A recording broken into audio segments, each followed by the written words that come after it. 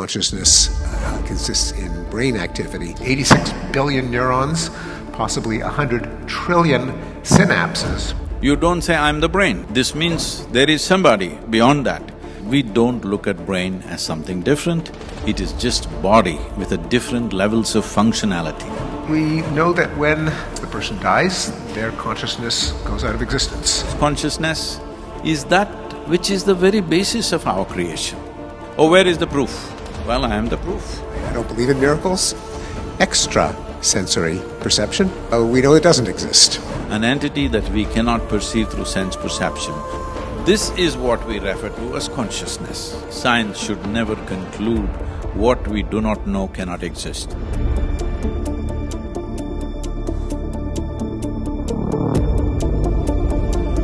So before we decided what should we talk about, and after going through Dr. Pinker's profile, we went back and forth on what title we should keep.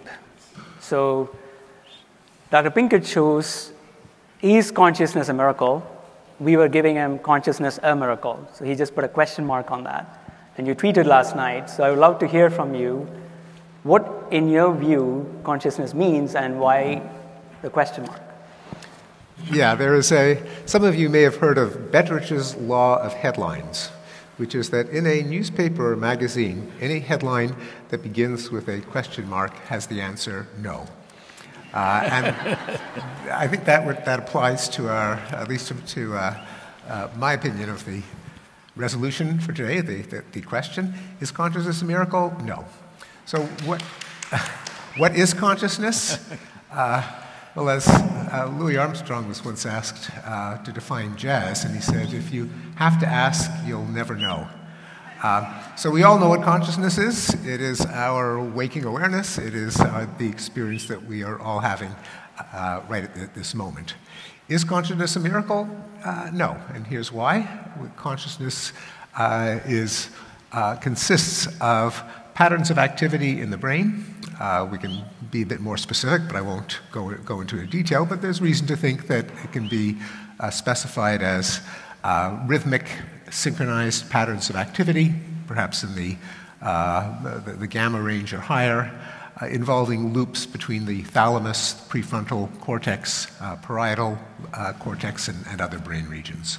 Why do we think that? Well, findings in neuroscience that go back almost a century or more. My compatriot, Dr. Wilder Penfield, a Montreal neurosurgeon, there's a street named after him now, found that during neurosurgery, when the brain was exposed, part of the skull removed, and as we all know, the brain has no pain receptors, so that brain surgery can be done while the patient is conscious.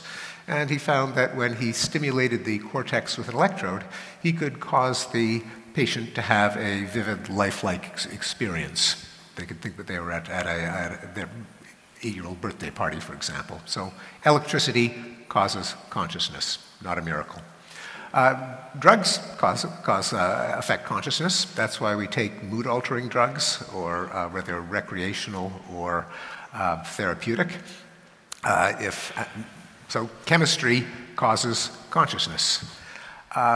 If a part of the brain is removed through surgery because of a tumor, through a head injury or a stroke, then a part of consciousness is affected, and the person may lose the experience of seeing color or recognizing objects or even envisioning themselves at some future time, depending on where the lesion is.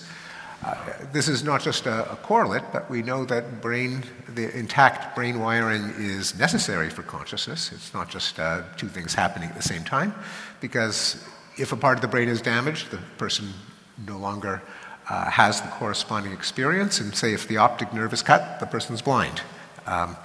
We also know that if we allow the brain to function normally, that the patterns of activity that correspond to consciousness are increasingly capable of being read, that any conscious experience has a corresponding brain signature, and through functional magnetic resonance imaging and machine learning, we're getting closer and closer to being able to read out someone's consciousness from their pattern of brain activity. Again, not a miracle.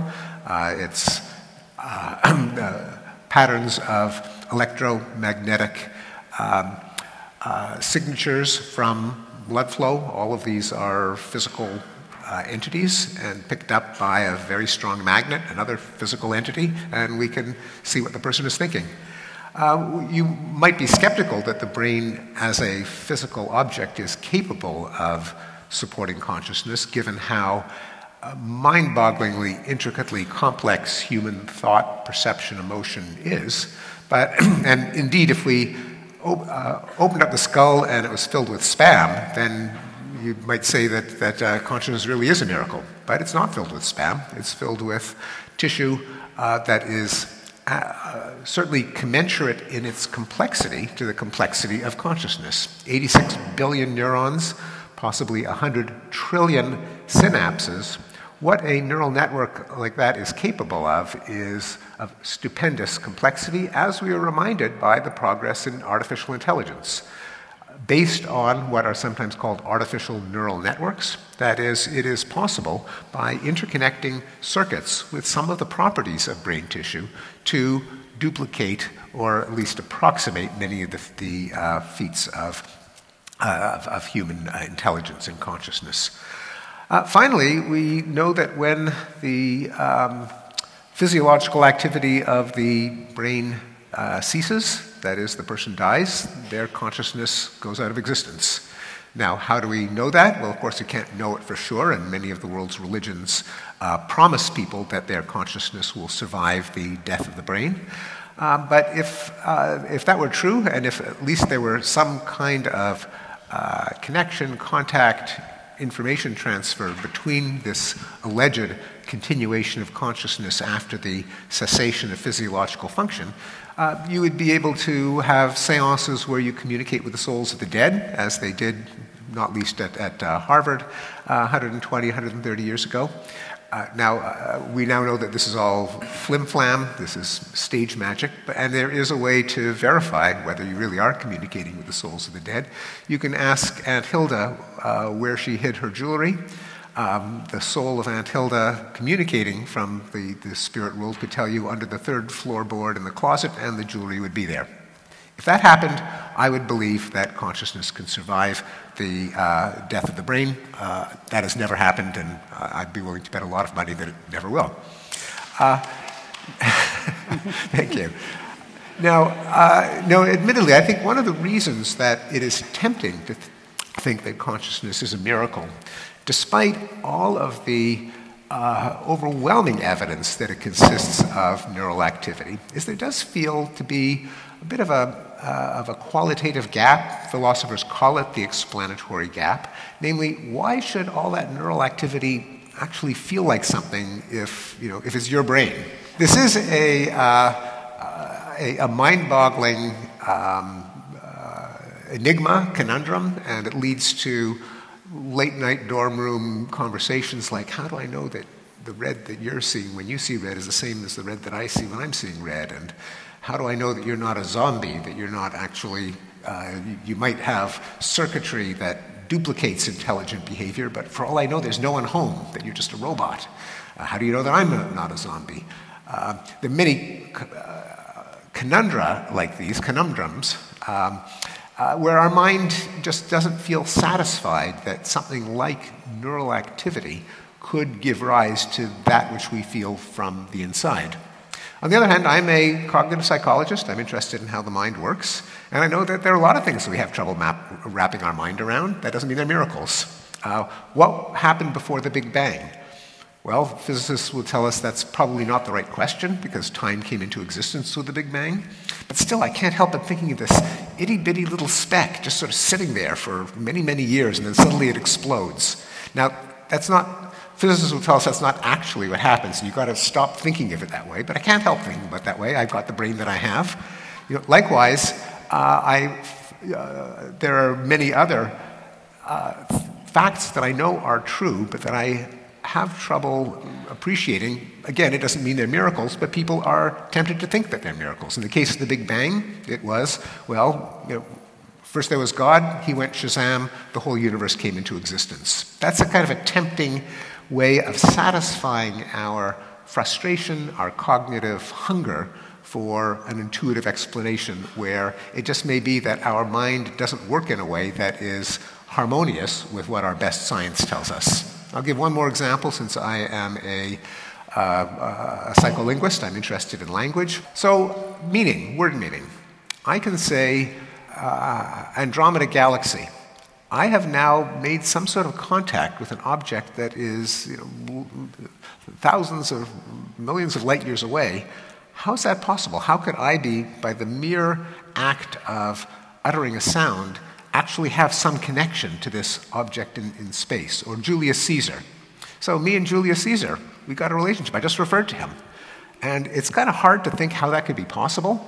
It is possible, and we are tempted, therefore, to imbue words with magic.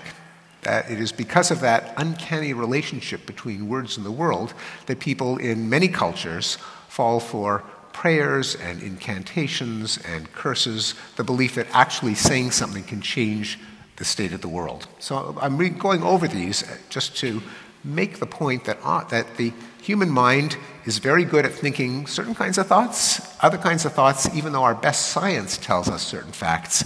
It just doesn't sit well with our intuitions. And I think the appropriate response is so much the worse for our intuitions. Why would we think that our intuitions are going to harmonize with what our best science tells us?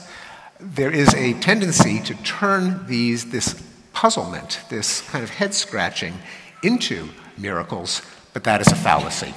And so even though there's that one last ingredient about consciousness, sometimes it's called the explanatory gap, sometimes called the so-called hard problem of consciousness. That's a bit of a joke because the so-called easy problem is anything but easy. But the fact that neural activity, the system undergoing neural activity has an experience is something that is hard to wrap our mind around, but it is a fallacy to say, well, it's not intuitive to me, therefore it's a miracle. Not a miracle. Thank you.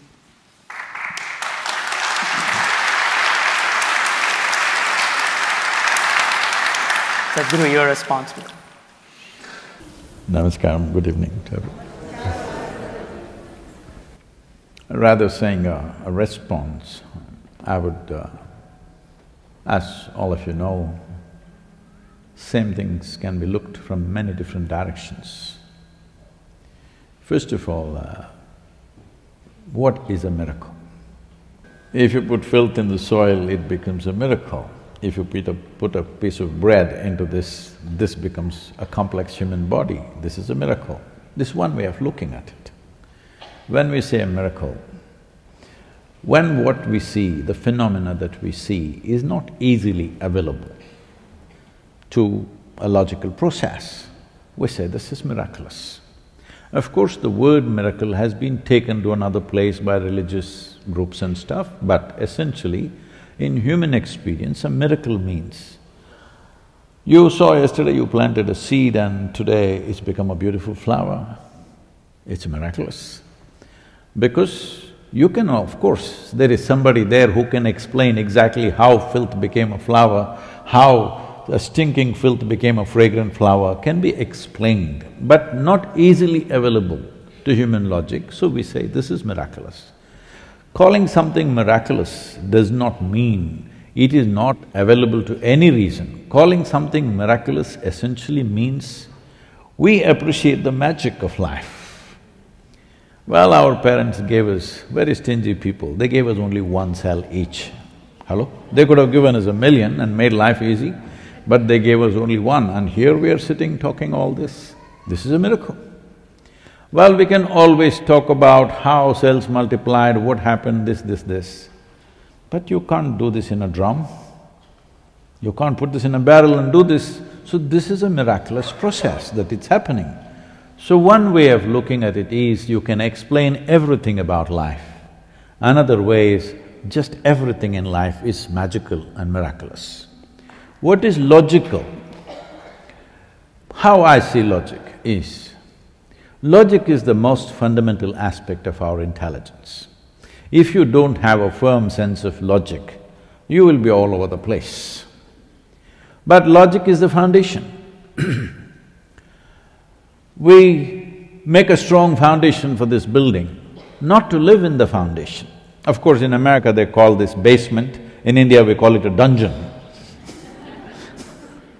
So we don't live in the foundation, we make a strong foundation because we want to build something else on it. So in this sense, whatever comes out of this earth is quite miraculous. How a worm-like caterpillar becomes a butterfly, just about anything, look at it from human wonder, there is a miraculous process to it. We can explain some physical aspect of how it happens, but what intelligence makes this happen, it is quite miraculous, there's no question about it. About consciousness, I think, I don't know how it is seen, Steve, you must understand. One thing is, I've strived hard to remain uneducated and also strived very hard to remain uncivilized. Why this is so is, because most of the striving in people's lives is to become educated, to become civilized. In my experience, how I see this is, anything accumulated diminishes your perception. Both your education and civilization is an accumulated process. Once you accumulate these things and identify with those things, your ability to see life as is becomes seriously impaired. From this context, it's very difficult to remain uncivilized and uneducated because from the moment you're born, your parents, every other adult, the moment they see a child, the adults have a kind of an urge, they want to educate the child, teach them ABC, 1, 2, 3, Mary had a little lamb, something. Well, these things didn't matter to me, I didn't care whether Mary had a lamb or not. So, consciously remaining uninfluenced by all the information that's thrown at you in so many different ways. School is not the only place where it happens, at home, anywhere you go, people are throwing stuff at you. To remain uninfluenced by that is a lot of work. Education is a lot of work, I understand this. Remaining uneducated is a lot more work, I'm telling you, because every moment somebody is trying to educate you, knowingly or unknowingly. So, having said that, to be able to look at life just the way it is, then this word consciousness, I think there is a little bit of… probably the way I'm looking at it is very different. If we're talking about a human being conscious right now, that all of you are conscious in that sense, that is, yes, you're conscious. Only Bala can throw you off by using his magic of anesthetics. That is conscious, human beings being conscious. Of course, if you're not conscious, there's nothing here for you. But consciousness, an English word consciousness doesn't really represent that, but generally we think we are talking about an intelligence beyond our own intellect, which is functioning within us right now. When I say functioning, well, you can explain the physical process of many things, but a piece of bread doesn't look like you, feel like you, nor does it have your intelligence, but if you put it inside, in some way it becomes you. This is a miraculous and conscious process of consciousness. See, first of all, human mind, this brain-centric approach, we don't look at it that way, we see as there is a physical body, there is a mental body. When I say a mental body, every cell in your body has enormous memory, far more memory than your brain can ever hold, because this remembers how your forefathers were 1,000,000 years ago. It's not forgotten a thing, even the skin texture, it's not forgotten to that extent. So every cell in the body carries enormous memory and the kind of functions that it is doing is unbelievable. So it has intelligence and it has memory. Essentially, in human understanding, what we call as mind is a certain combination of memory and intelligence, so that is spread right across the system. Whether human beings have learned to use that or no. Because this whole thing about in the today's modern education process, we are made to believe only thought is intelligence. No, our thought is rudimentary because it's only functioning from the little data that we have collected. The data that I have collected, how much ever I have collected, it is still minuscule in this cosmos. It is like in the morning also we were talking about this, if I give you a trillion-piece jigsaw, if you put 5 pieces together, you say this is a bear. If you get 8, you will say this is an elephant. If you get 12, you will say this is a dinosaur. If you get 15, maybe you will call it a whale, I don't know. Just arriving at conclusions every time we get a piece of information is not the way to conclude about what we are referring to as consciousness. Being conscious, you being conscious, let's use different words so that there is a distinction. Right now, let's say you're aware. I'm just replacing the word conscious, replacing the word conscious with being aware. You're aware. In the yogic sciences, we call this prajna. You are right now prajna. If you fall asleep, you are not conscious or you're not aware. Let's use the word awareness to make a distinction. But beyond intellect, this intellect, how it functions is operated by what we are identified with. Depending upon what we are identified with, accordingly the intellect wails itself. Right now, people are fighting for nationhood, people are fighting for religion, people are fighting for race, people are fighting for whatever they believe in, simply because they're identified with it and in their intellect this says, this is the way. There are no two ways about it. Two groups of people or two individuals, when they're quarreling, both of them believe this is it, otherwise they won't risk their life. Hello? When somebody pitches their life for something, you must believe that it matters to them and they believe that's it. Unfortunately, it is just that it is your identity which makes you use your intelligence in this form. So, there are various dimensions of memory which plays out through this identity. Beyond this, there is an intelligence which is unsullied by memory. This is what we refer to as chitta, and generally that's what I would understand as consciousness. You being aware is different, consciousness is different. What is the nature of this? Where does this come from? As I said, I have strived for a whole lifetime to remain uneducated. It's not easy, try and see. Try and see how your parental influence, your cultural influence, your religious influence, your whatever else is around you doesn't play in your mind at this moment. Try and see. Whichever way you try to think, it'll work because your thought works from data and data has come from all these sources. To be able to simply be here without allowing the data to play up in your mind, it takes a lot of work. So from that context, I'm saying, what we are referring to as consciousness is that which is the very basis of our creation. Well, somebody may call it God, it's up to them because they're trying to personalize that in their life. Because they can't relate to anything which is not in a human form, they're saying that. But there are so many people of Indian origin here, they have man god, they have woman god, they have cow god, they have snake god, they have monkey god, they have every crawling, creeping, every kind. Because according to wherever they were living, they made that into their god. Essentially, what they are looking for is personification of the source of what is happening. Because we cannot explain this source, because logically we cannot conclude, the only way is to experience. How will you experience? What are the different ways to experience?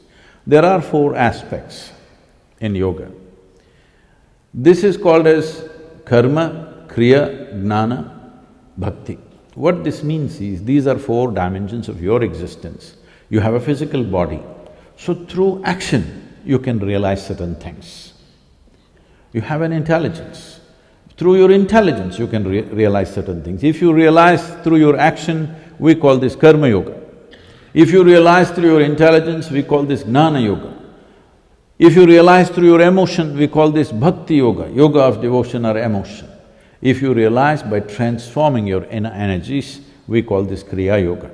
These are the only 4 things you can do no matter what you do, whether you do religion or you do intellectual stuff, you do education, you do devotion, you do whatever. You can use your body or your mind or your emotion or your energy. This is all that's happening, these 4 things. All these 4 are pathways. But at the same time, is there anybody here who is just one big body and don't have a mind or don't have an emotion or energy? No, we are a combination of these 4 things. Why are we so different? Because we are a unique combination of these 4 things. In one person, the body may be dominant, in another person, their emotions may be dominant, in another person, their intellect may be dominant. Each person has a different mix of the same things, but these 4 things are the possibility of knowing. So what we are referring to as consciousness is that aspect of creation which is intelligent but unsullied by memory. Without memory, it doesn't have an intent, it doesn't manifest. Without memory, it doesn't have a direction, it's just there. If it finds little memory, it finds expression. Oh, where is the proof? Well, I am the proof.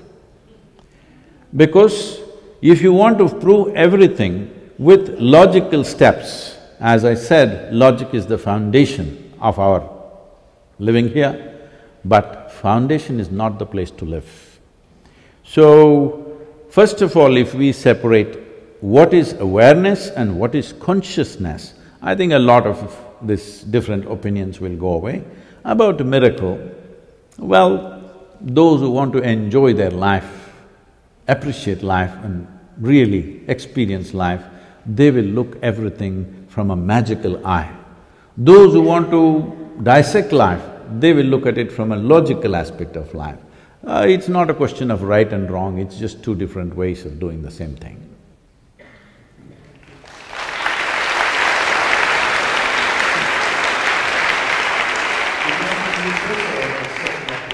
I certainly share the sense of wonder, of amazement, of astonishment at natural phenomena which tempts us to use the word miracle. A seed growing into a plant, a pregnant woman giving birth to a child who grows up to be a person. These are truly wondrous, and I will sometimes, in fact, use the language of a miracle. I'll say it's a miracle. Now, I actually don't mean that it's a miracle. It is language that helps to convey my awe and wonder. But there is a big difference between literally believing that it's a miracle and using the language of miracles, namely, what happens when you actually have to affect it causally. So let's say I will speak to you, Sadhguru, when it comes to turning seeds into edible food, we know that many civilizations, when there was a crop failure, when there was a drought, when there was a famine, when locusts came and ate the grain, they would utter prayers, they would sacrifice a goat, sometimes they would sacrifice a virgin, they would pray for a miracle. Fortunately, you don't do that. You quite admirably have a foundation that literally gets your hands dirty. There's nothing miraculous about dirt, and you have my admiration for taking dirt seriously, because the transformation of a seed into a stalk of wheat is not a miracle. It depends on having the right dirt, and hats off to you for taking dirt seriously. Likewise, if you have the miracle of a child, and the child has a disease like leukemia, you could pray to a saint, you could climb up the stairs of a cathedral on your knees, you could set up a shrine, you could, as we say, pray for a miracle. That would be, I would submit, an immoral thing to do, knowing that there are ways of keeping that miracle of a child in existence by giving it the right drug that would get rid of the leukemia or cure the infection. And so, even treating a child as a miracle, even treating a plant as a miracle, metaphorically, poetically, when it actually comes to action, to the need to do something to perpetuate this miracle, It is very important not to take the miracle language literally, but rather to see it as a matter of cause and effect, to worry about rainfall and soil and fertilizer and farming practices, to worry about the child's health, the appropriate drugs, the appropriate nutrition, the appropriate loving environment. Now, when it comes to consciousness, this is true even more significantly. So, Bala, you're a professor of anesthesia, you're an anesthesiologist, so you manipulate people's consciousness. I assume not with prayers, with seances, with sacrifices, but you actually apply physical cause and effect. You inject chemicals in people's bloodstream, you put a mask over people's faces and they breathe certain gases. If I were a patient undergoing surgery and needed general anesthesia, my consciousness would be turned off. I would very much like for it to stay off while I'm open on the operating table. I would very much like for it to come back when the operation is done. I sure hope you don't treat all of that as a miracle. I sure hope you don't say prayers. I hope you don't make sacrifices. I hope you control the mixture of gases and the timing and treat it as a matter of cause and effect. Please say yes. If you say no, I'm going to have my surgery done at Mass General, not Beth Israel Deaconess. I think we got the distinction between what you're saying and what Sadhguru is saying. So Sadhguru wants to respond, I think. You want to pass the mic to him? Well, I think we're coming from two different contexts.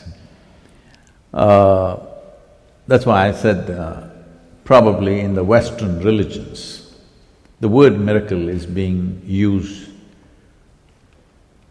for lack of words. Don't… because I already kind of excuse myself saying I'm uncivilized.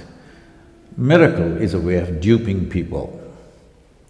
I'm not talking about the word miracle in that context, that's why I said there's a different way to look at life. If you look at everything as logical steps, our logical steps progress with whatever data we have. Nobody can claim they have data about everything that's life and the whole phenomena of creation. Nobody has. Neither the religious people nor the men of science know where the existence or the cosmos begins and where it ends. Nobody knows. Hello? Yes. Nobody knows. But somebody is bombastic enough to explain it all happened because of one person up there, another is trying to piece it together, piece by piece. But how many pieces ever you gather? Because today modern science is recognizing this is a ever-expanding universe. If it's an ever-expanding universe, it doesn't matter how many pieces of the jigsaw you collect, you still don't have a full picture. So in that context, I'm saying we go as far as our logic and our data takes us. From there is a blind spot which we do not know, we just hope it happens. And sometimes we have found if you do certain things happen. Sometimes it doesn't happen. But the important thing is using the word miracle as a way to fool people to believe things and working through a logical process for all the phenomenal activity that we do in the world, there is no contest about that, there is no any difference about that. But coming to the consciousness, once again I would like to distinguish your awareness of yourself right now and consciousness are two different entities altogether. Your awareness is definitely a consequence of all the things that are happening in the brain. I've not looked because I don't have one, I'm only experiencing it through other people. So, I do not know all that, but definitely it's a consequence of what's happening. Things are firing up, we know. I may not know exactly where, how it's firing up, I know things are fired up within us, which is creating a certain awareness. So, this awareness is a consequence of activity, not just the brain, I wouldn't go with that. I think there is a brain right across. From your toes to your head, everywhere there is different levels of brain. I don't want to call it brain, we call this mental body. There is memory and there is intelligence right across. So only if all this fires up, then you have an experience of life. How much it fires up will determine how profound an experience of life you have. This is a different aspect. We're talking about consciousness. That is not exactly an appropriate word in English language, because that's the only word we have as far as I know. Normally we call this chitta. Chitta means an intelligence without memory. It has no intent, but you can create any intent for it. With the same life energy, somebody will do evil things. With the same life energy, somebody will do wonderful things, because it has no intent. It's simply there, it empowers you whichever way. Let's say it's like electricity. You can make sound out of it, you can make light out of it, you can make whatever you want out of it. Just like that, the fundamental force which drives us has no intent.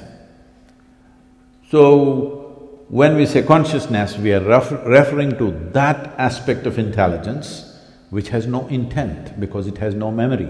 But if you give it memory, it will immediately gain an intent and a direction. Thank you.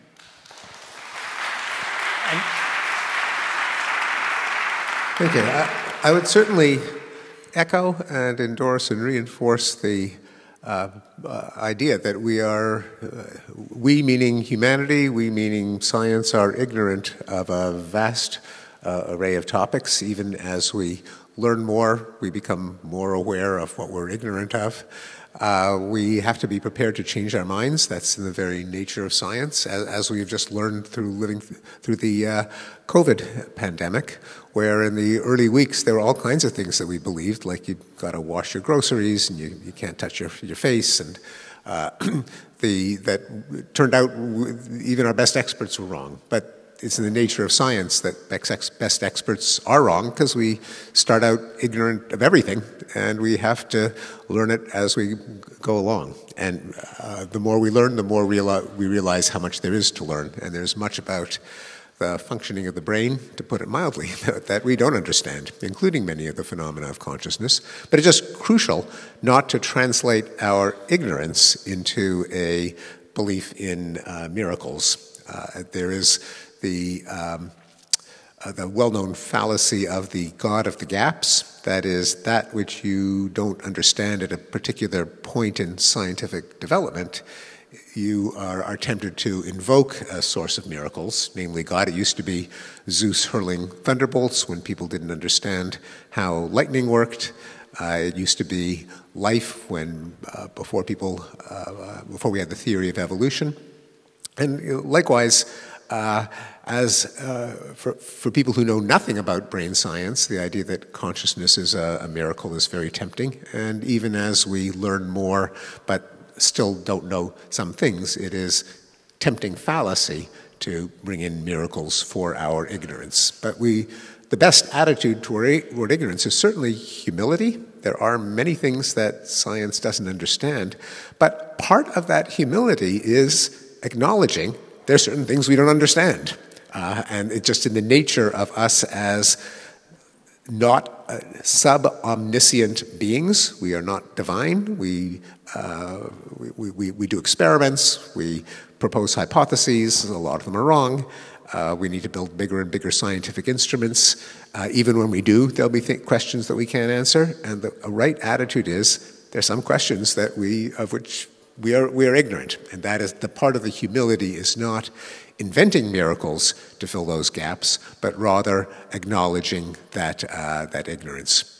Now, let me switch to a question of whether there is consciousness through the body as opposed to activity in the brain. And admittedly, it is certainly true that the English language does not give us enough words to point to the different phenomena that we think about, ask questions about, seek to explain. And philosophers have tried to refine our vocabulary. There's no reason to think that ordinary conversation would provide the vocabulary to make sense of consciousness any more than it does for the various tissues of the body, the various molecules in the brain, the various phenomena of physics. You got to invent jargon.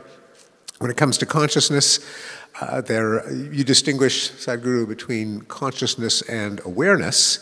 And there is indeed a distinction between access to information, I don't know whether awareness is the right word for that, and the subjectivity, the qualitative aspect of consciousness, sometimes called the raw feels, just the saltiness of salt and the redness of red and so on. So awareness, since it is tempting for specialists, including philosophers, to invent jargon and of necessity, because the phenomena you study in depth aren't just going to have labels sitting around from everyday conversation. For example, the philosopher Ned Block has distinguished between what he calls phenomenal consciousness and access consciousness. Access consciousness may or may not be what you were referring to as awareness. Access consciousness would be the jargon term for having access to information. So as just an example, I do have access consciousness, say, to the color of your suit, to the presence of people in this room. I can talk about it, I can imagine it, I can answer questions about it. I don't have access to the particular geometric shape on my retina that your suit projects. I know that's in the brain, but I just can't talk about it. I don't have access to the exact sequence of muscle contractions of my tongue that allow me to speak. My brain does somewhere. It's unconscious. There's no need for me to think about it because it's automatic and it happens. So there's a lot of activity in the brain to which we don't have access, and there is some to which we do have access. So that's one refinement of the vocabulary of consciousness that we inherited just from the English language. The contrast to access consciousness is phenomenal consciousness, and that is the qualitative, the so-called hard problem, sometimes called sentience. Although there too, sadly, English doesn't give us precise technical terms to make sense of our experience. When a computer scientist at Google thought that one of their large language models was sentient, he was using sentient in a sense that is very different from the one that I think philosophers would want to reserve it for, namely the actual phenomenal or subjective or qualitative aspect of consciousness. Because there's no way, no matter how smart your AI program is, you can't really know whether there's someone home actually feeling something as opposed to it just producing intelligent responses in context. That's another reason why the hard problem is called hard, just because it's very hard to know how could we ever tell whether a perfectly lifelike robot, a perfectly intelligent AI program, was consciousness in the phenomenal sense, in the sentient sense, in the qualitative sense of there's someone somewhere in there that's actually feeling something. Like, how would you know? And in fact, this is often another way in which we humans make sense of these conundrums that are not intuitive is we explore them in fiction, in science fiction, in the fictions that philosophers create called thought experiments. But as an example that may be familiar to a number of you, there was several decades ago in Star Trek: The Next Generation, there was a plot that revolved around whether it would be morally acceptable to disassemble Lieutenant Commander Data, an android, to reverse engineer him. Would that just be dismantling a machine, or would it be snuffing out a consciousness, a sentience, a living life? Now, it's great entertainment to think it through, and one of the things fiction does is it allows us to ponder philosophical puzzles, and that being another good way to illustrate it, and another way of showing that our vocabulary, as we use it in ordinary conversation, may just not be up to the task of the sharp distinctions we want to make as thinkers, as scientists, as philosophers, as thoughtful people. Finally, one more observation. I think that there is a way to make sense of the question of, is, say, consciousness distributed through the body, or does it consist of brain activity? I think the answer is brain activity. And we can actually imagine the circumstances that tease them apart. I mean, when someone steps on my toe, I feel the pain in my toe, but there's every reason to think that what is happening is a pattern of activity in my brain. I localize it in my toe, but the crucial events, the crucial natural physical events, consist of activity in the brain. How do we know? Because often amputees will have phantom limb pain. They'll still feel the foot even though there ain't no foot. And that can happen. We have all kinds of bodily hallucinations. We have out-of-body experiences. We have dreams where it's not the body. People who are quadriplegic, where the body is no longer functioning, still have full consciousness, often of their body in phantom limb experiences. Conversely, if the brain is active, if someone is in a deep vegetative state, if they are in a deep coma, we can't know because there's no one to ask, but the fact that their foot continues to have blood flowing into it does not mean that there is someone somewhere feeling that foot. As best we know, if the brain areas for the foot are not active, there is no one or nothing that corresponds to consciousness of the foot. So the consciousness doesn't need the foot, it does need the brain as far as we know, and that's a reason to conclude that consciousness consists in brain activity, not the distributed through the body. Now, of course, the body is connected to the brain via nerves, because there are sensory transducers. There are little itty-bitty cells in the skin that respond to changes in temperature and pressure by transmitting nervous impulses to the brain. Likewise, in the eye, there are photoreceptors, rods and cones that transduce light energy into neural activity.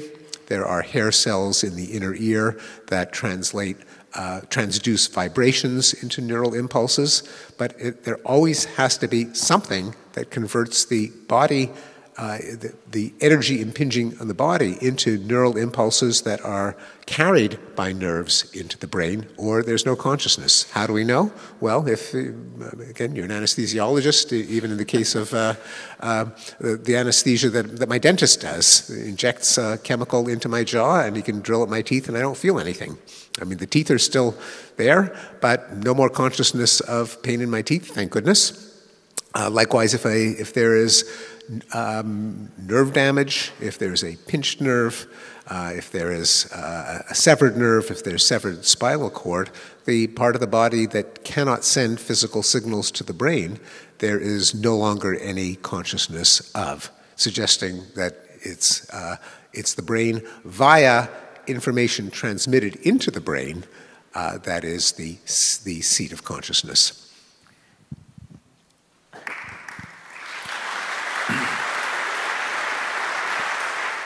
Everything that we perceive through five sense organs, of course, it is processed in the brain, which is not just today's understanding, it's always been so in most parts of the world.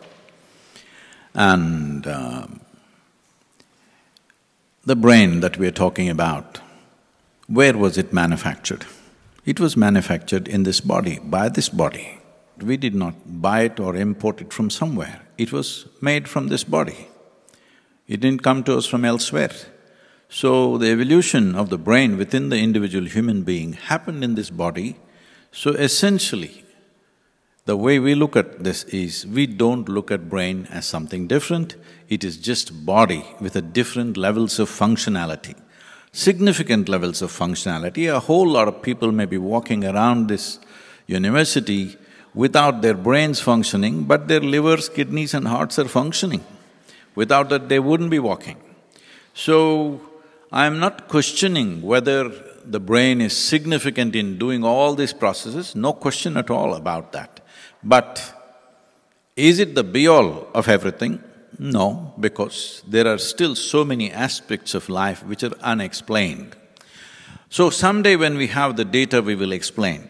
But you can gather data only about physical aspects of life. So essentially, if we have concluded that the whole existence is just physical, well, today morning we were talking to all the physicists, they're all talking about over 90% or 99% of everything seems to be empty, it is not physical. So this, in the yogic culture, we look at it this way, we see that everything was nothing. It was called Shiva, that means it was that which is not. This that which is not went into a ripple because of a certain influence of energy, and once it went into a ripple, it gathers memory. Once it gathers memory, it finds an intent and a direction from this various miraculous levels of… I'm using that word very consciously. Miraculous levels of multiple millions and millions of forms of creation happened. Just the life on this planet is so absolutely mind-boggling that the numbers and the variety of life that's happened, if you look at the whole cosmos, we don't even know what is what. So, this happened, and this is still functioning in every bit of life, in everything. Even in a single atom, over 99% is supposed to be, or 93 or 94% is supposed to be empty. What is this emptiness? So, this is what we refer to as consciousness, which is the basis of everything. Well, you can define it as space, you can call it as nothingness, you can call it as dark matter or dark energy, whatever. But essentially, it is that which is not. When we say that which is not, it is not physical in nature, which is fundamental to all physical creation. So, can we explain this logically? Yes, to a certain point we can. Maybe all the way we can, but explanation and reality are two different things. We can always explain everything. We can always explain the whole phenomena of human life, but the reality of human life is totally different. It's experienced by different people in different ways. Let's say there are two siblings, same genetic material, same home, same school, but they don't function the same way because the way they receive, the way they process is different. Well, that is not what we're talking about, but the important thing to understand is human experience is coming not necessarily only from the brain activity, but to what extent do we delve into that aspect of life which has no information but has intelligence. When this intelligence fires, suddenly human beings do things that other people never thought is possible. That's when people think it's miraculous. I am not using the word miracle in the religious context of saying, I did something like that and it happened, not in that context, but something that you cannot find logical explanation because, as you said, what is that, God gap, is it? What was the… huh? God of the gaps. No, we are not talking about God of the gaps either. The gaps are there because of ignorance that we know, but there are dimensions of life which are not physical in nature. What is not physical in nature, neither can you define nor describe nor perceive through five senses. Right now, everything that we know is through five senses. What is wrong with five senses? Nothing wrong. It is just that for different creatures, these senses are different. What is light for you, for a whole lot of creatures, it is darkness. What is darkness for you is light for them. Because the sense organs are designed as it is necessary for our survival process. Based on your survival requirement, accordingly it is designed. So what you see, what a grasshopper sees, what a dragonfly sees are very different because these sense organs are designed for our survival process. And our survival process may be very different from one creature to another. In that context, what we call as brain is just that receptive process or that reception place where it receives all these impulses from senses. To what extent means in a day, even if you walk around the place unconsciously or reasonably unconsciously, still you're receiving millions of gigabytes of memory going into your system, and all this is being stored, processed, whatever. In some minds it may be well done, in some minds it may be randomly done, but it is all being recorded, nobody is missing it. So, this process is a tremendous process for the brain to handle. But the fundamental existence of who we are, is it only because of brain-derived neurological activity or electrical makeup of things? That would be believing in a miracle. That's not a miracle, that is a simple process which is creating fantastic things for us, no question. fantastic things. It is done to ourselves and to the world in many, many ways. Nobody is questioning the efficacy of that brain, but the important thing is, when we talk about my brain, obviously we are talking about someone who owns the brain also. You don't say, I'm the brain, you're saying, this is my body, this is my brain. This means there is somebody beyond that. Is this a body? No. An entity that we cannot define, an entity that we cannot describe, an entity that we cannot perceive through sense perception, but we know we are here, we know we exist. Well, if we think it's only because we are thinking and processing we exist, no, we exist even without that.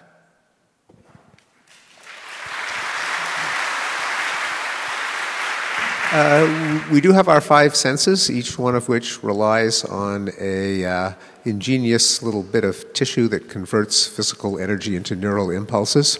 I mean, and we might have more than five senses depending on how you count. But what we don't have, and this is also relevant to whether consciousness is a miracle, is extrasensory perception, ESP, that is access to states of the world not mediated through some physical transmission of signals. ESP often held to comprise telekinesis, the ability to move objects or cause physical changes through brain power; clairvoyance, the ability to sense the state of the world without any causal chain of transmission of information; precognition, the ability to foresee the future; and telepathy, the ability to sense other people's thoughts. And there is a lively tradition going back millennia of believing that ESP exists, and we know it doesn't exist. I mean, if we know anything, that every attempt to demonstrate one of the varieties of extrasensory perception has been shown to be overinterpretation of coincidences interpreted post hoc. You remember the hits, you bury all of the misses and false alarms. Sometimes actual fraud and flim-flam, as in the self-designated clairvoyants who turn out just to use cheap stage magic. They often fool the physicists because physicists are as foolable by stage magic as anyone else. The ones they don't fool are fellow magicians who can easily expose the tricks. The fact that there is no ESP, one more bit of evidence is we have never, all it would take is a tiny bit of statistical precognition. You don't even need to foresee events exactly, but just beyond the base rate probabilities, and you could get arbitrarily rich in the futures market. You could short or long, Bitcoin or Tesla stocks, and if you could really see if someone somewhere out there could really see the future, they'd be the richest person on earth, because it would not take very much predictive power to outsmart the rest of the market. No such person exists. More evidence that consciousness is not a miracle, that the senses really are the only way in which we can derive information about empirical reality. If someone were to show that ESP existed, I would have to revise a lot of my beliefs about the nature of consciousness and mental activity. We're in no way referring to such things like ESP or magical ways of knowing things, no. I'm talking about the fundamental existence of who we are. Do we exist? I think in most human beings' experience, unless they're lost in their logic, if you simply sit here, you know you exist. So, this knowing that I exist is not a derivative of neuronal and electrical activity in the brain alone. Even beyond that we exist, because there are states where all this can come down to almost nothing, and still you exist, actually you exist much more. I'm hearing a lot of experiments going on with hallucinogenics and mushrooms and stuff in the universities, not by the students, by the professors.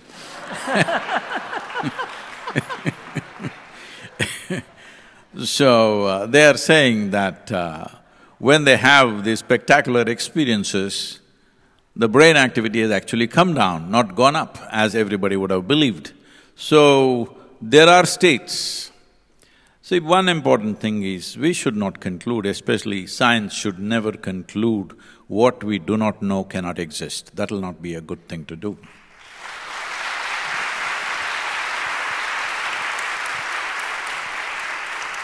Yes, but nor should we make up stuff for which we have no reason to believe it exists.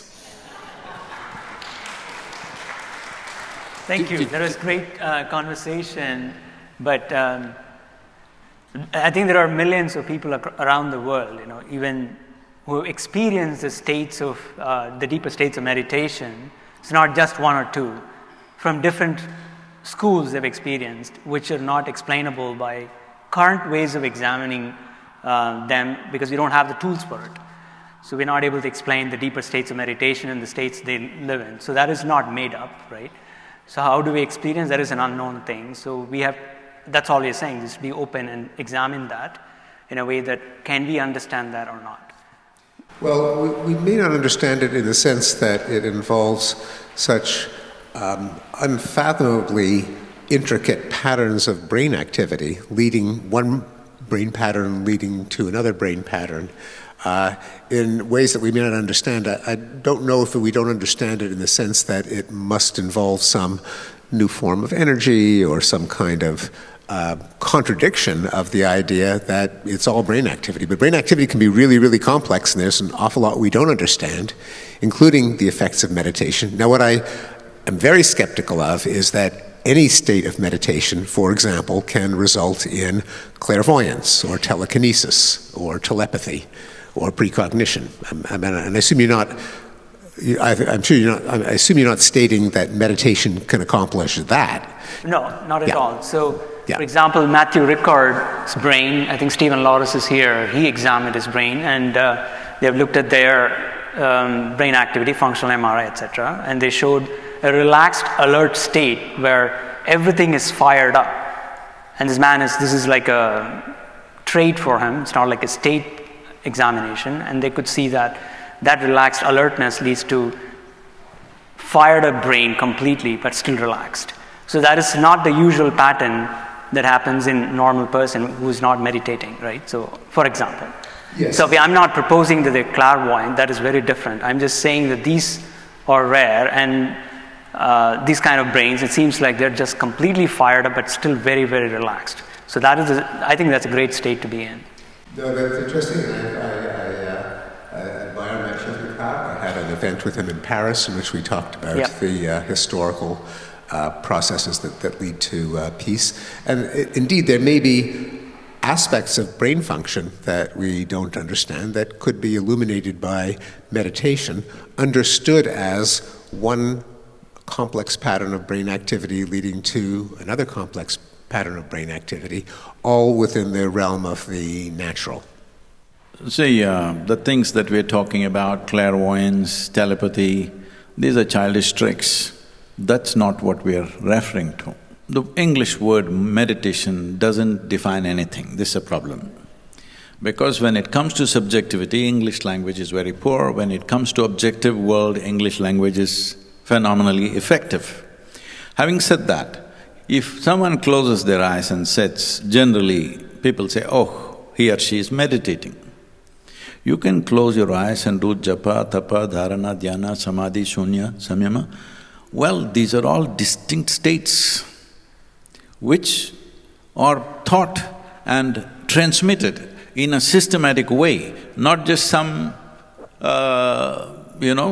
some mumbo-jumbo way that I try to redefine the word miracle, but you're sticking to the religious form of miracle. I'm not going there, let's leave that word. Let's say magical experiences, because magic can still be explained, but it's still magical in our experience. Leaving that aside, we can clearly transmit these aspects distinctly from one to the other. If they come to a dharana initiation, we will do only dharana. If they come to dhyana, we'll do only dhyana. If they come to samyama, we do only samyama. Distinctly different states that a human being can experience. Is all this about electrical activity? Someday, I think, the scientists must invest enough time to study these things, not with the attitude of proving or disproving it, but just by looking at it. Just simply looking at it without making conclusions, because conclusions are coming from what present things that we know, what data that we have. The very fundamental of science is that whatever we know right now is not everything. That is the fundamental of science we are seeking. Because seeking comes from the most fundamental realization that we do not know, that's why we are seeking. Seeking is genuine only if we see, I do not know. If I'm seeking this or that, I already know it is there, I'm looking for confirmation, that's not seeking, we're just making it up. So, essentially, it is very important if these two disciplines have to meet. It's because these two disciplines meeting is very important for human well-being. Just we thinking that improving the economies of the world, which is wonderful, changing the social structures of the world, which is fantastic, providing medical care, this, that, everything is fantastic, but still, human beings will still not attain to any sense of fulfillment or fullness of experience of life unless they turn inward. This turning inward is not about watching the electrical processes in my brain. It is about looking at something far more fundamental within myself. If we conclude that there is nothing more fundamental apart from electricity, well, then a light bulb lights up, that's enlightenment. We should not look at it that way. Now, because we must understand this whole thing is coming from, I'm sorry if I'm making some generalization, it is a generalization, but I'm saying this contextually. See, this whole the European thing about enlightenment or a period of enlightenment has come because they were under the tyranny of dogmatic belief systems. When they broke away, they felt liberated. But such a thing never existed in the East. We never faced such things. There was no anything dogmatic ruling us. Thinking and, thinking to whatever extent we can was always free for us. So we never thought thinking free is enlightenment. For us, enlightenment is a much more profound process. So, breaking away from dogma and thinking freely, it's a basic human right, I don't call that enlightenment. But because of that background, your resistance for the word miracle is essentially coming from the religious, stuff that has happened, people claiming all kinds of miracles happening from here, there, God is talking to me and all this stuff. We are not talking about that, we are not talking about clairvoyance, we are not talking about telepathy, please use the telephone. Don't compete with the telephone company, all right? So, but is there something more profound to human existence than physiological and psychological drama? In my experience, 100% there is.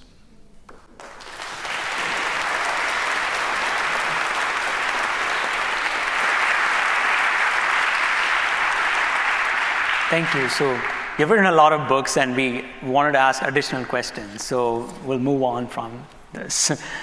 So one of the books that you wrote was Enlightenment Now, and that book was, Bill Gates called it as the book of the century, and it's basically you make a case for reason, science, humanism, and logic. Progress. Right. And progress. Thank you for correcting me. So what you have said is over the centuries, people have become better, they live better, their income has gotten better, and they're happier and all of that. And also you're saying sometimes blips happen during the lifetime. Like for my lifetime, if I look at this, over the centuries, yes, things have improved, a lot of good things have happened. But still, when I'm living, for me what is real is the current uncertainty that exists, or the wars and etc. that is happening. So just knowing that we have progressed is enough, When there is uncertainty like that, what do we do? Just knowing, is that enough to correct ourselves, course correction?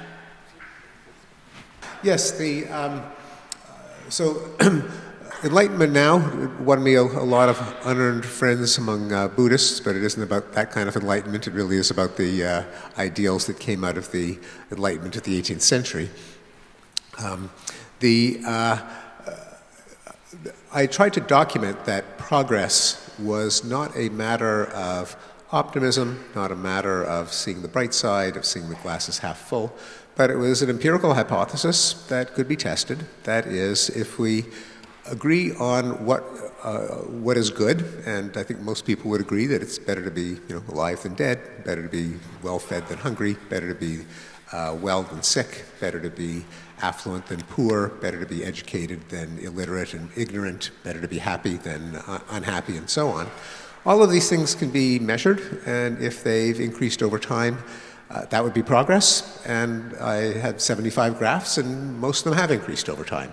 Now, never in a straight line, never even monotonically, which is to say always increasing and never decreasing. All of them have dips along the way. Now, having been reminded of the fact that progress is a real empirical phenomenon, it's natural to think, and people in the 19th century did think, that there is a force in the universe that somehow lifts us ever upward. Now, this would be a miracle, and as you can probably tell from my remarks so far tonight, I don't believe in miracles. And this progress wasn't a miracle. The reason that there are fewer famines is that people like Sadhguru advocated conserving soil and vigorous hybrids and synthetic fertilizer and crop rotation. The reason that lifespans more than doubled is because of sanitation and antibiotics and blood transfusion. And for every one of the dimensions of progress, there was a cause. If we understand those causes correctly, and it's not easy to do it because lots of things happen at once, so it's not so easy to disentangle them and figure out what the primary cause was. But the benefit of understanding progress is that we can have more of it. That is, not by relying on any miracle, but by doing the things that worked in the past and that are likely to work in the future. Conversely, it means that if those causes of progress are neutralized, we could get stasis or regression. And indeed, there are periods in which various events happen that are regressions, not progress. The war in Ukraine is a prime example.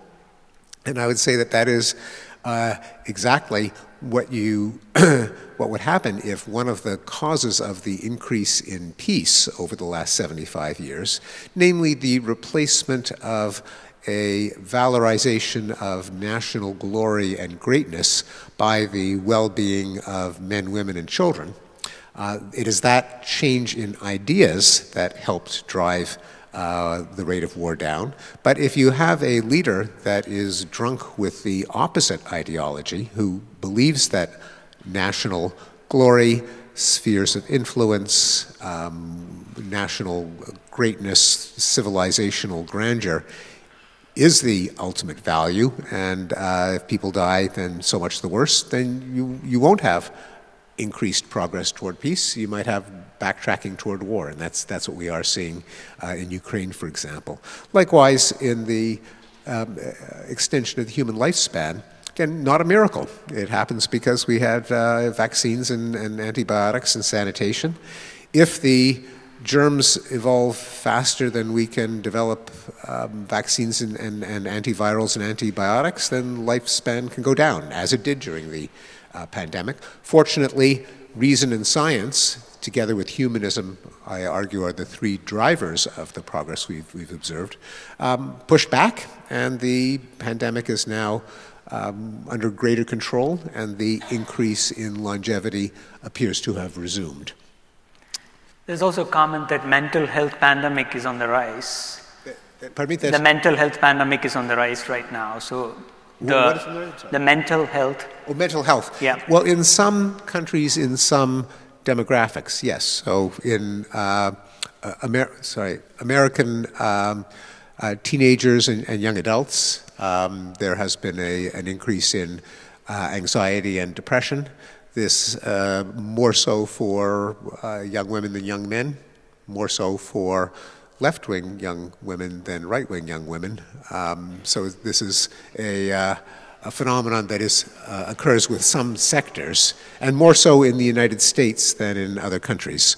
Now we don't understand why, but again, because the progress that we have seen, including increase in happiness and a decrease in suicide worldwide, but it doesn't happen everywhere all the time. That would be a miracle, and it's not a miracle. And if there are causes of unhappiness and anxiety that are more concentrated in some countries, some demographics, some ages, some periods, we should work very hard to find out what they are so that we could undo them.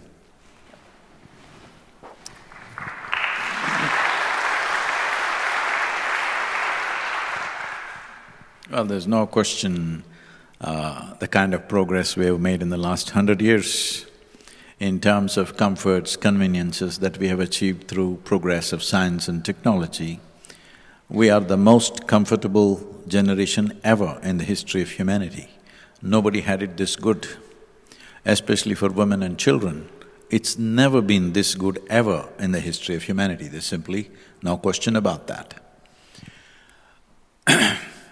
But one important thing that's happened is, in previous generations, basic survival was such a challenge.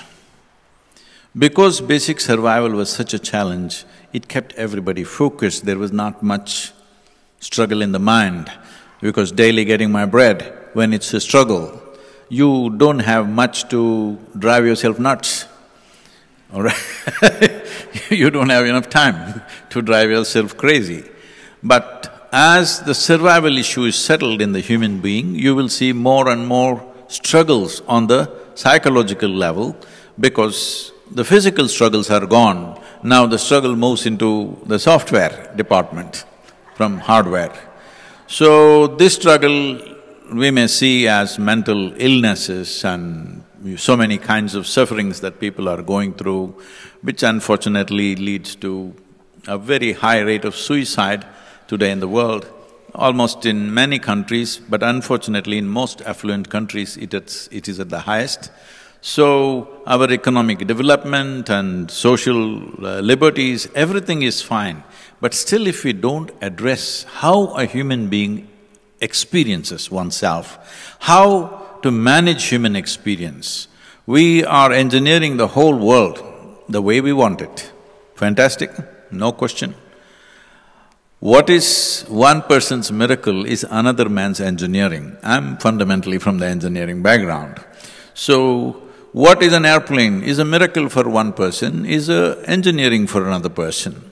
So, the whole thing goes the same way with us also, because this is the most sophisticated machine on the planet. Have we engineered it well?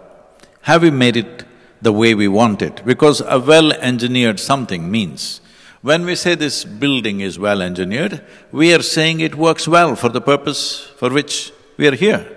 When we say my car is well-engineered, we are saying it works the way I want. But is your mind, is your body working the way you want? If it did, would you have any suffering? Would you have any, struggles within you? Obviously, it's not working the way you want. Your own intelligence is turning against you and torturing individual people. People don't need any help from outside. Normally, people come to me, Sadhguru, my mother-in-law, I can't take it anymore, my husband like this, my wife is like that, my boss is like this. I say, you do one thing, you come here. No mother-in-law, no husband, no wife, no boss, just you. You come. I will give you a nice place to stay and good food to eat. You don't have to do anything. Just stay in the room, just be joyful, that's all. I just make some random checks on you. If you're miserable, we'll stop feeding you, because I don't believe in feeding misery. So, You leave them in one place for 24 hours, they will be twisting themselves in so many ways. So you don't need any outside help. When there is outside help, you think it's because of this person I'm miserable, it's because that person I'm miserable. No, the problem is you do not know how to handle your own faculties, your own memory, your own imagination. What is it that people are suffering? What happened 10 years ago, they're still suffering. What may happen day after tomorrow, they're already suffering. Essentially, you're not suffering life, you're suffering two most important faculties which are distinct and a great privilege for the human being which no other creature has, a very vivid sense of memory and a fantastic sense of imagination. These are the two things we are suffering. Without this, we wouldn't even be human, we would be like any other creature. So, when you find your own mind troubles you and makes you suffer, you can call it anger, you can call it stress, you can call it anxiety or more serious ones. Essentially, it is your intelligence turning against you. This means you do not know how to hold it, you do not know how to hold yourself. This great privilege of being human, when I say the great privilege, at least according to evolutionary sciences, you are supposed to be the peak of evolution. That means you're on top of the world.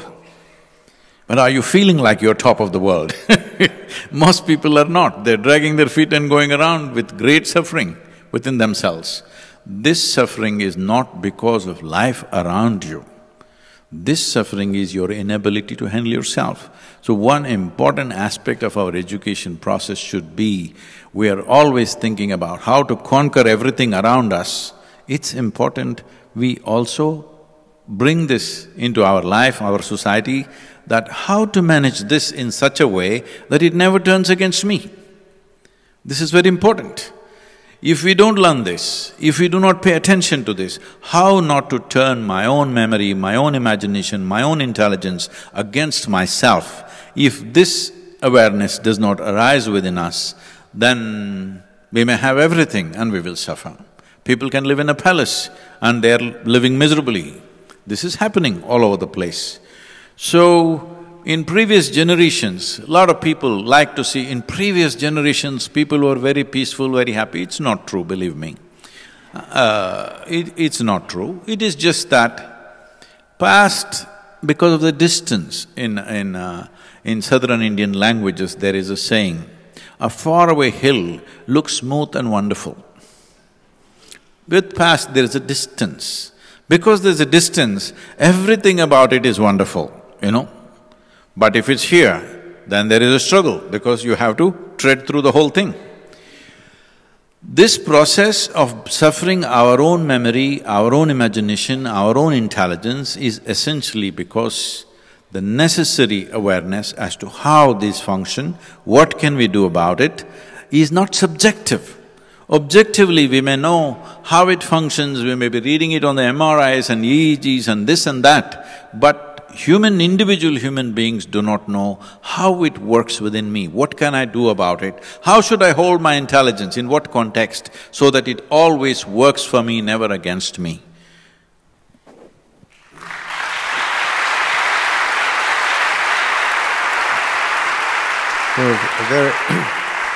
Very wise, and another way of putting the point is to quote Franklin Pierce Adams, "The best explanation for the good old days is a bad memory." Now, I do want to update one point, is that globally, suicide rates have come down by a lot, by like 40% over the last 30 years for the period for which we have data. Not in the United States. The United States suicide rates have gone up since their low point in the late 1990s. Again, we don't completely understand why. I hope we will, but it's important to keep in mind that the United States in many ways has its own national pathologies that are not true of other affluent democracies and not true of the world. And in terms of suicide, in most countries, not all, rates of suicide have come down by a lot, including India. One of the… Going to respond? About the suicide rate, those countries where there was economic distress and people were taking their lives out because it was simply not able to survive, In those countries it's come down, but where there is economic well-being for at least 2-3 generations, in those countries it's gone up, that's what we have noticed. Well, not all, because India has gotten far more affluent in the last 30 years and the suicide rate has come down. But for the people who… I mean, GDP per capita in India, it's one of the economic success stories of the last 30 years. One of the factors that seems to drive for people who've looked at what has driven suicide rates downward, one of them is urbanization, that rates in many countries are much higher in rural areas, partly because you often get women who are in arranged or forced marriages, who are ripped away from their family, their friend. They're living under the control of their mother-in-law in a town which they have no social contacts, and they will sometimes end their lives. When you have the freedom in a city to develop friends and social contacts, to choose your social circle, that leads to the social connections that make suicide much less likely. Talking about India, see, I'm very closely involved with the Indian society, its economy, how it works. India has made huge progress in the last couple of decades, no question about that. But that progress belongs to a small percentage of people. There are many Indias, you can at least identify 5 layers of India. So one layer of India is doing phenomenally well, another layer of India is benefiting from the first layer, third layer, little bit of trickle down, but down under, where nearly 55% is in agriculture, there it's bad. So, most of the suicides which are happening in India today is unfortunately in the agricultural sector. So, we are working on this, there is no immediate solution as such, it's not an overnight thing. So there is… it's a great conversation. I think people want to ask questions, but I just wanted to ask you one last thing before I hand it over. Let's keep it short. One, you were talking about dirt, right? So there's a certain sensitivity to it from the point of view, is it really dirt? Should we call it as dirt that is useless, or should we call it as soil that is giving life? No, I call it dirt just to emphasize its physicality, and indeed the fact that, of course, dirt has a negative connotation. Yes. Miracle. Yes, as opposed to soil. I was using it deliberately and ironically not to denigrate soil. I think soil deserves our utmost admiration. It's the basis of life. But rather to remind people that it is physical stuff that we depend on. And by choosing the word that doesn't have that noble halo, it was a way of emphasizing my point that physical stuff matters. We tend to denigrate it. We shouldn't. Soil is important.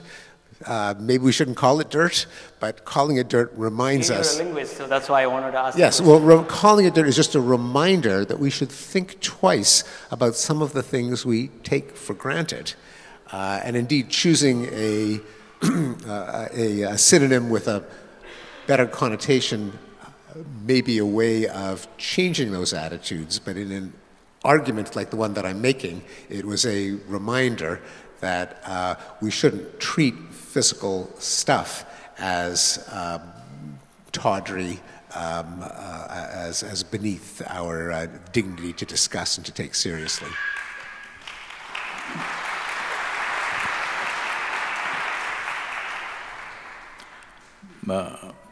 Very much so. I knew when you uttered the word dirt, you were speaking in that context, but in the Eastern cultures, in most Eastern Asian cultures, particularly in India, we always refer to soil as mother soil. When we will never say simply soil, we'll say Thaimannu. That means it's mother soil. Because the word mother does not mean our biological mother. That which is the source of who we are is mother. Well, in your computer there's a motherboard That doesn't mean it delivered the computer, it is just that it is the source of everything that's happening there. So in that sense, soil is the largest living system, not just on this planet, but in the known universe, it is the largest living system. A handful of soil has 8 to 10 billion organisms. It's a massive living system. In many ways, it is the foundational life for who we are. It is just that our attitude towards soil has become like this, that let's say we built one house for ourselves, one floor, and then our family expanded, so we want to build the next floor. So we decided, why do all this? Just take the foundation stones and build the first floor. Well, this is going to be a disaster. That's the approach that we have right now, because nearly 85% of the nations on the planet still treat soil as a resource, not as a source of life, not as a living system, just as a resource that we can use whichever way we want.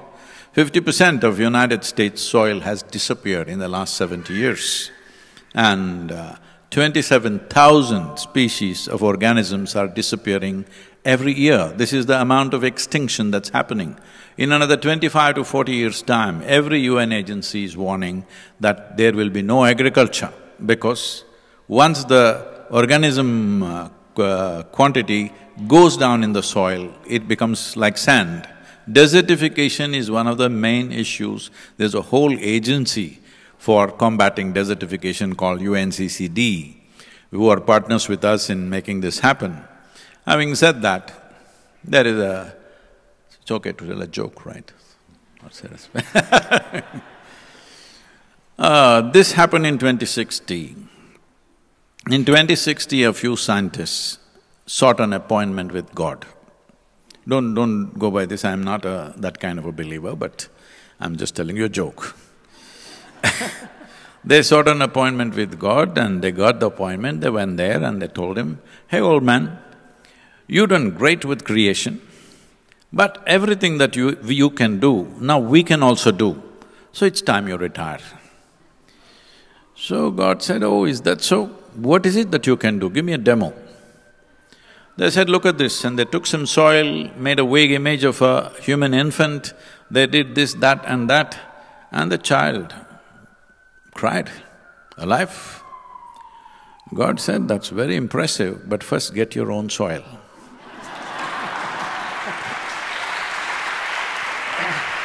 We'll go to… I think we have time for maybe one or two questions, so I think mic runners are there, so they should go.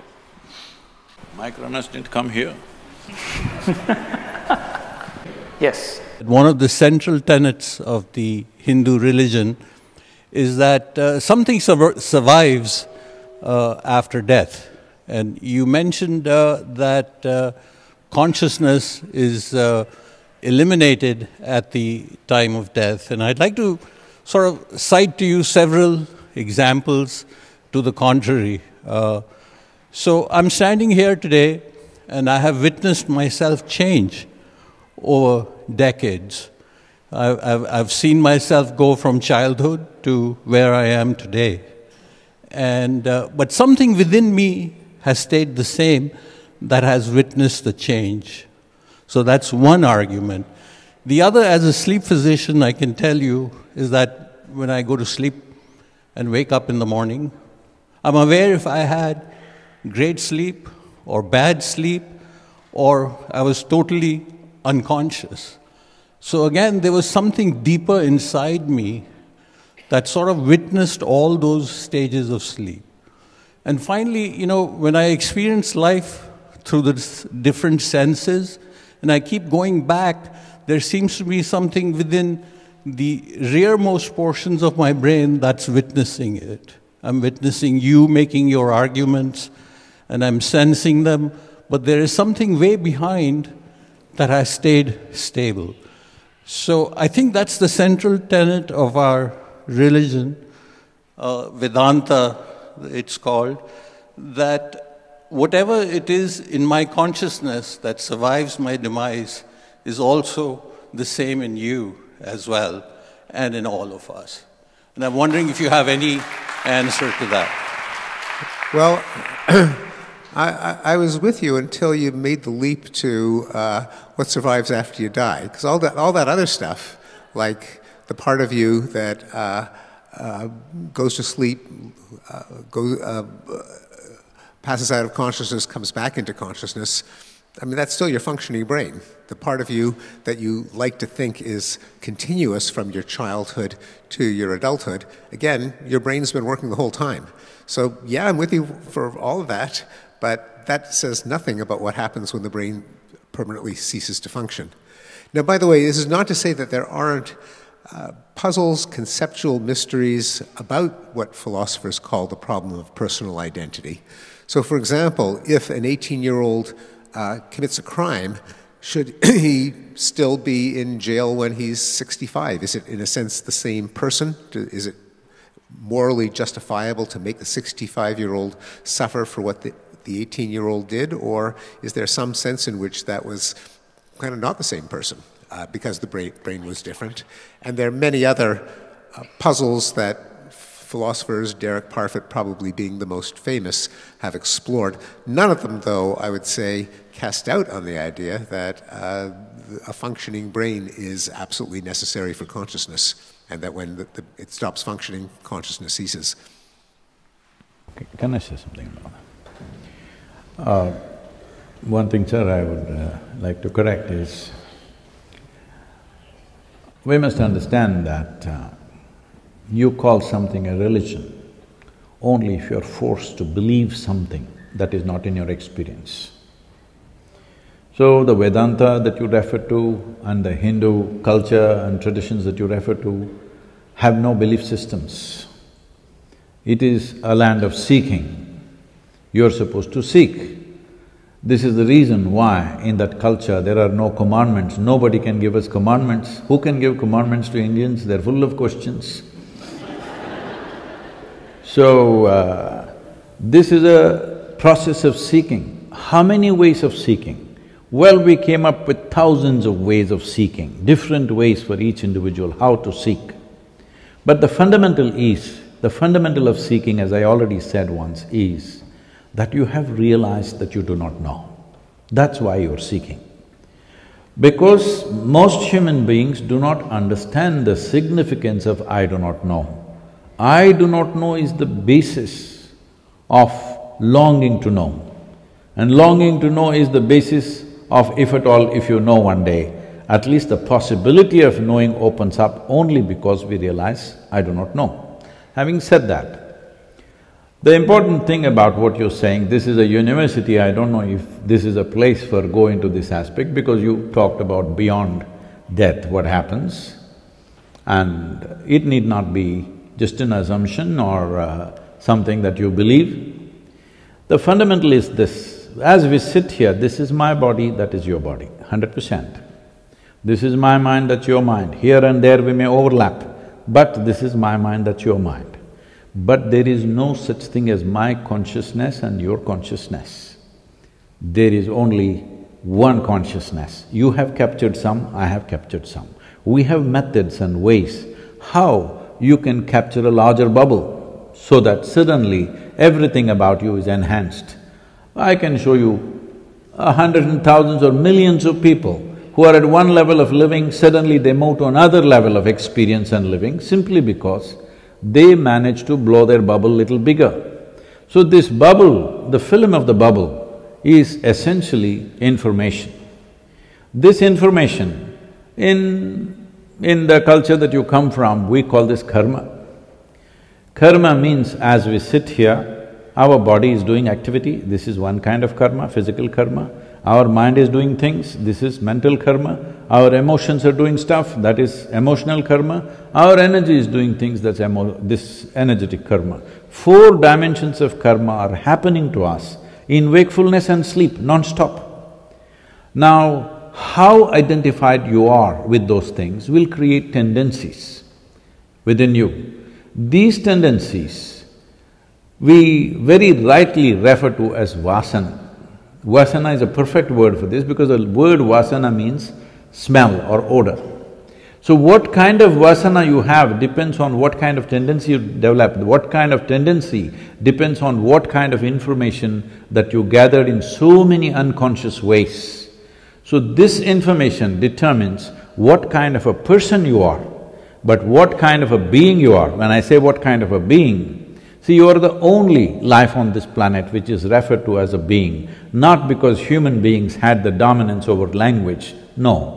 It is because you are the only one who can determine how to be. All other creatures respond instinctively to whatever their requirements are and whatever the external stimuli is.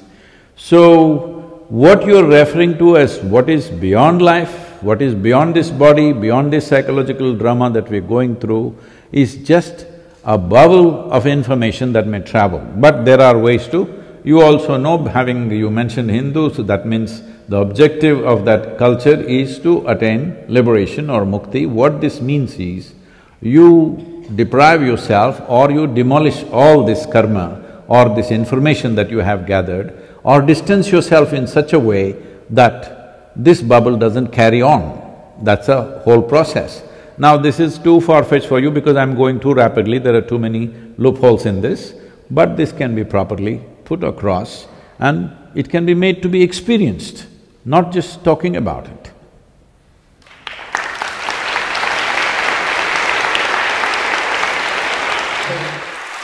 So I just have a follow-up.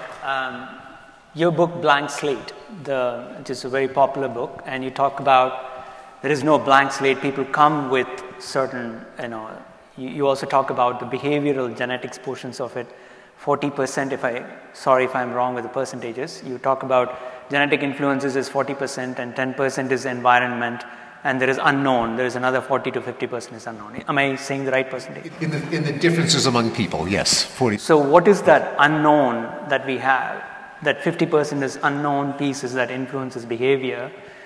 What do we attribute that to? It is unknown, but I can give you some possibilities.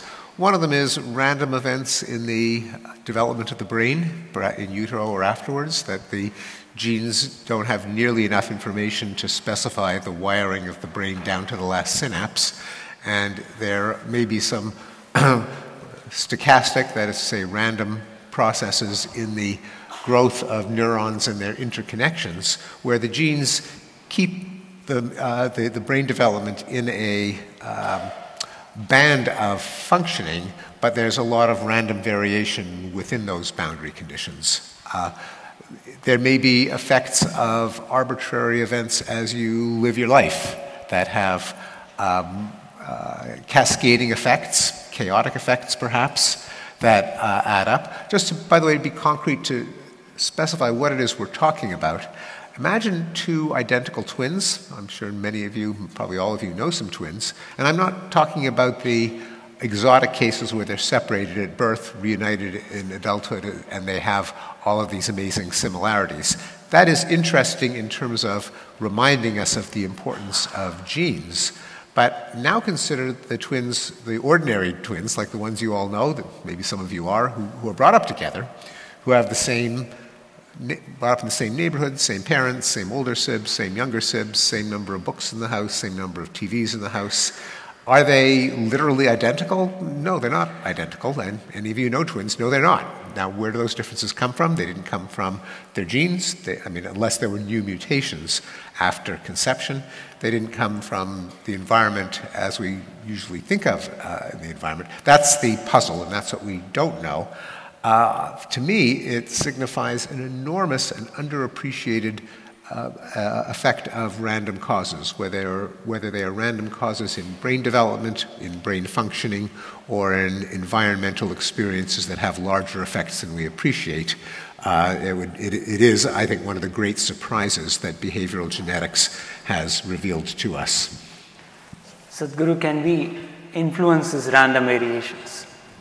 That's what it seems. Now, that's what I would conclude. It is possible that there are subtle aspects of the environment that are very difficult to measure, that have predictable non-random effects. That seems kind of unlikely. That seems to be a kind of prayer. I think it's more likely that there's a lot more randomness than we intuitively think of. The significance of being a human being, not a human creature, is just this. All of us definitely come with a certain amount of information from our parentage. We pick up much more through our childhood and maybe adolescence and stuff. But still, will we limit ourselves to the information that's come to us and what we have gathered, or will we go beyond that, is what human being is about. If we are just a replica of parentage in whatever way, small modifications in this and this, human life has gone waste. Because this is why you're a human being. That means you can transcend whatever your body speaks, whatever your mind speaks, beyond that you can transcend and make yourself into something well beyond what the information that the body and the mind carries. If you do not exercise this choice, in many ways, human possibility has gone waste, because we are not exploring the possibility of being a being, we are just trying to be a better creature than others. In competition, we may earn better, we may qualify better, we may run better, we may jump better, but this is just being a better creature, which all the other creatures are doing. Every other creature is striving to be competitive and being better than another one. So this possibility that you can actually distance yourself from your genetic information, we can show you any number of examples where even the shape of their face will change within a matter of few days. If they go through certain initiation processes, you will see the very shape of their face will change, distinctly noticeable for everybody. I can show you pictures, I can show you people how they were and how they are today. Because once the genetic information, there's a distance between you and that, suddenly there are phenomenal changes. And in the culture that you're talking about, there are death rituals. We are doing these things to distance ourselves from our parentage. Because if the influence of parental genetics are too heavy on us, we will not be a fresh life, we will just be a copy. So we want to be a fresh life. So all the time there are many processes, many methods, both when they're living and when they're gone. Both ways we have methods with which we distance ourselves from our own genetics, because without that there is no new life, it's just a repeated life. So this whole process of doing things with the genetic memory, the energetic memory, the chemical memory in the system, well, Bala is doing research right now on how your chemistry can be changed within 4 to 6 weeks of doing a simple 21-minute practice is well established, nobody can question that, because our idea of truth has to come from lab. This idea must go.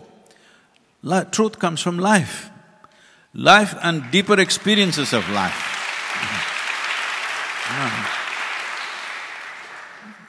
Is everybody here experiencing life at the same level of profoundness?